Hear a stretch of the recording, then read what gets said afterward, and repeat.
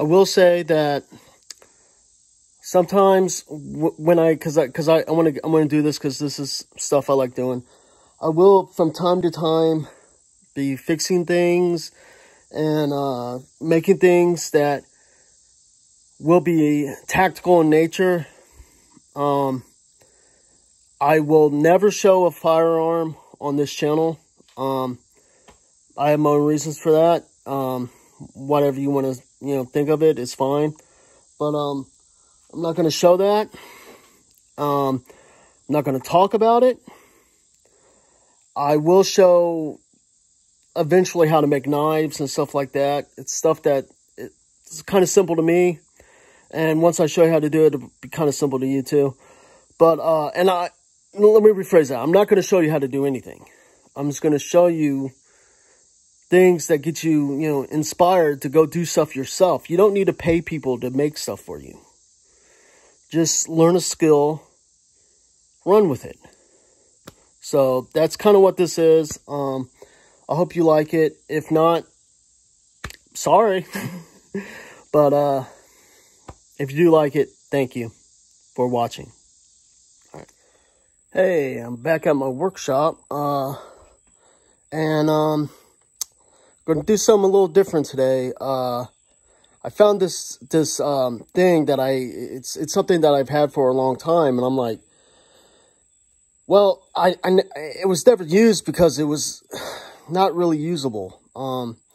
It was meant for someone much larger than myself, someone much taller. So I decided to scale it down and actually make it usable. So here's the thing.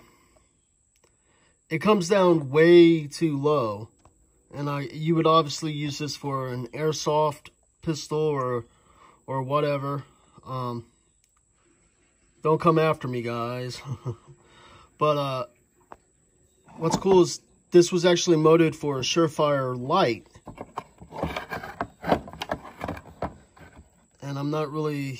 I guess that's just to give a little bit of relief, so you can actually pull whatever's supposed to go in here out. But, yeah, this was obviously meant for a much larger version of what I would use it for. So, what I'm going to do is I'm going to trim right here and go around. And I'm going to sand it and get it pretty nice and good. Somebody's already cut that side. Looks like shit. I'm going to have to trim that up and sand around there. And I'm going to have to move this up, which I'm going to. It is on this weird little hub thing that you like push in here, and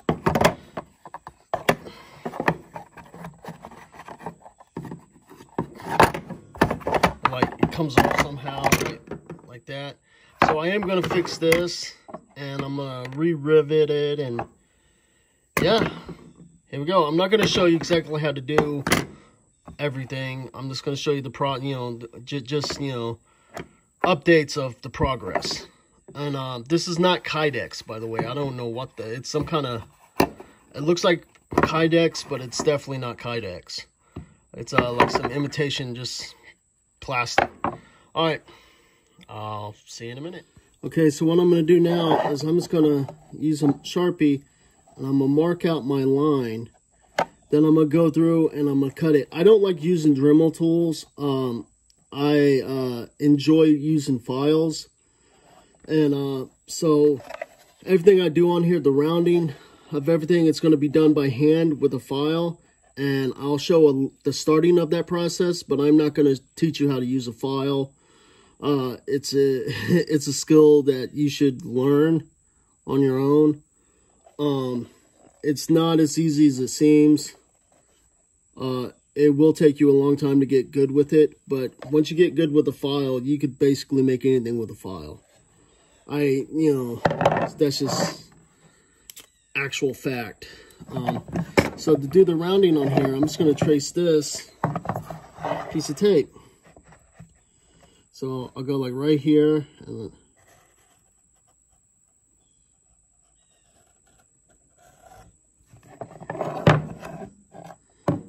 And that's what I'm cutting off on there. So, there you go. The reason for cutting this off is this comes up way too high on the piece that goes in.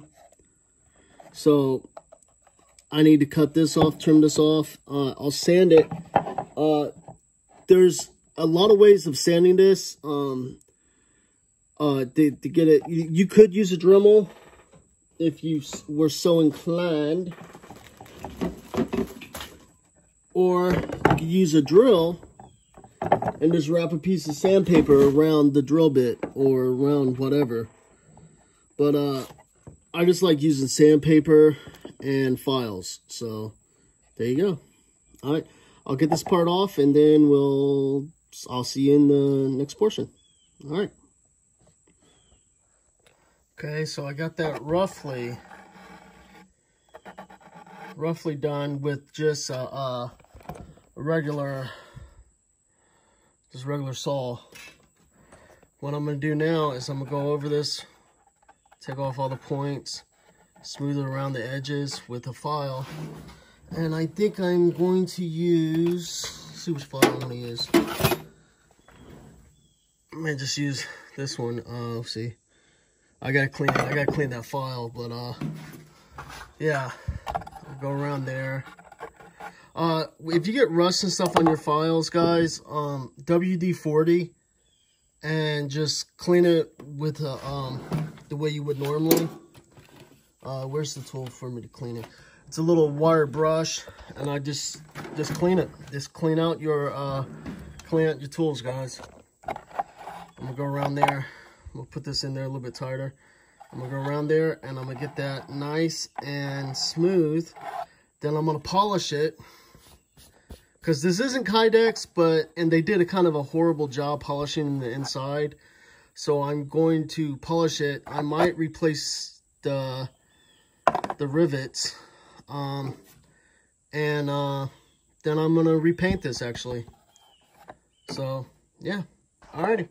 See you in a minute. Yeah, the plastic is so soft that I just decided to sand it with a piece of 80 grit. Then of course I'll polish the edges. But yeah, the 80 grit's working pretty well. I think the file would have just taken way too much plastic.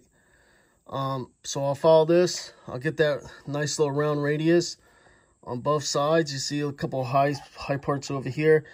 Take care of that. I'll get this nice and symmetrical, and yeah. Okay, one thing I will show. Let's see if this will focus. Make sure that all your sand, when you sand, it's all going the same direction. And do not go heavy. Well, depending on the material. Hold on, I gotta put this back in. So try to make it uniform. Make it nice and smooth. Make it look like you've done nothing at all.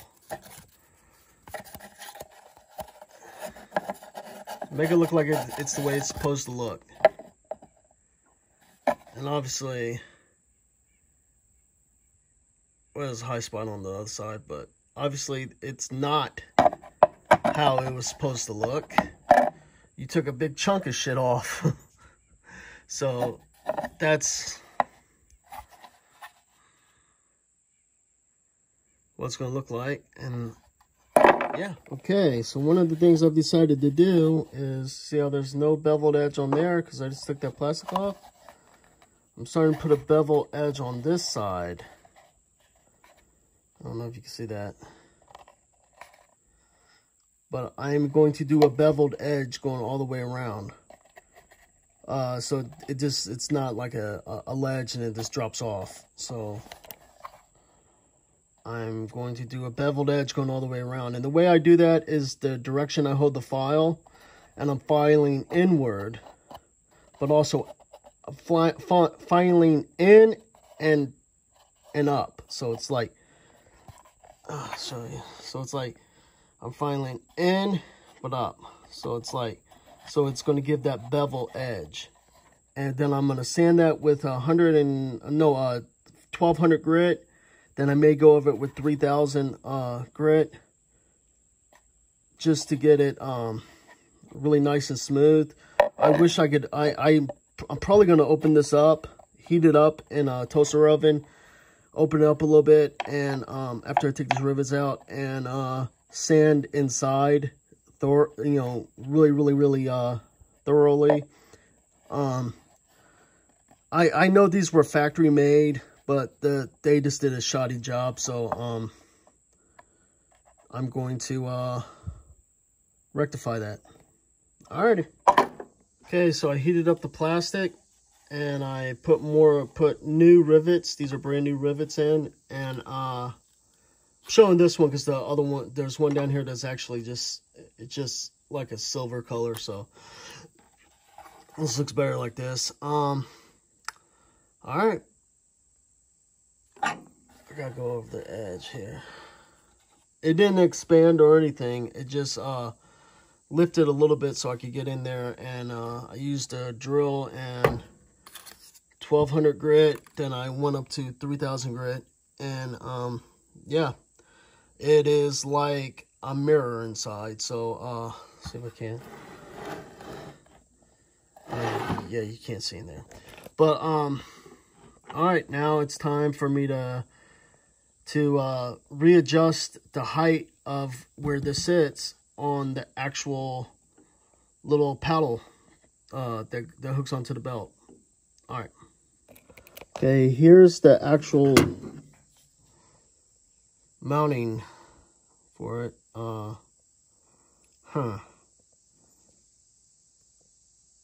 So essentially, I just want to move this up here, in between here. That's pretty damn easy, actually. As soon as I get this one mounted, I can just drill through these holes, and yeah. Well, I'll go ahead and do that, and see you in a minute. So I took it apart, and it seemed that this was custom made for somebody, and they've already marked center point. So now the only thing I have to do is get my little ruler out and adjust exactly where it should go. And Bob's your uncle. There you go. Alrighty. So the hardware has been remounted. Those are the original holes. There you go. It looks off center, but it's actually not. I did measurements. It is perfectly. It's perfectly in the middle. The person who did this before didn't have the holes really lined up properly, so that's probably why this was in a bargain bin. It wasn't working out for him or her. So I'm assuming it's a guy, because this, I mean, the way that this was adjusted would have been like basically on your friggin' lower hip. Well, for someone my size. So but yeah, this is all ready. This is all, everything works properly. It'll lock up perfectly. It'll lock up high, and that's kind of what I wanted. So it's gonna lock up like that instead of way down here. You see how that's a full inch lower. So that's gonna be really cool. So I actually painted that with a Duracoat. I had this little bit left, so I painted around that. It doesn't matter though. I mean the little rivet thing. It doesn't matter. I'm gonna paint it anyway. I just, you know, wanted to look nice before I did it. All right, so this gets textured a little bit more, because I don't really know if paint's gonna adhere to this properly. So I'm gonna texture this a little bit with some sandpaper, and then I'm gonna paint it. All right. So here's the first coat. I just want for when you camouflage something, you're just trying to break up the color pattern. That's it. So it's actually lighter down here than it's going to be up there, and and then I'll go back over it with some more patchwork. I did accidentally, well, I didn't accidentally. I just went ahead and sanded off the Duracoat I already put on that one, so it doesn't really matter. I probably shouldn't have Duracoated it, but you know, whatever. I will not be painting the other side. It's just the surface. This is what I'll be seeing. This is great for airsoft and stuff like that. If you want to like do camo, you don't have to spend money to have somebody do your stuff. You can just do it yourself. All right, and so yeah, I'll go back over it and I'll do some more details. Probably add another color, and yeah, there we go.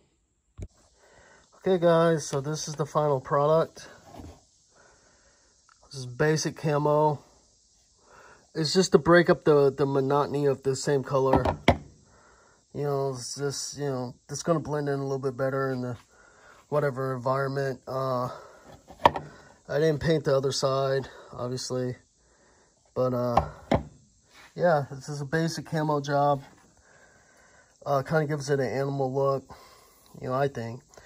But, I was going to use these elastic bands and run them through here, but I don't know about that. I might use those for something else. But, anyway, this is something that, with a little bit of time, a little bit of effort, you could do yourself. You don't need to pay to have somebody do something like this.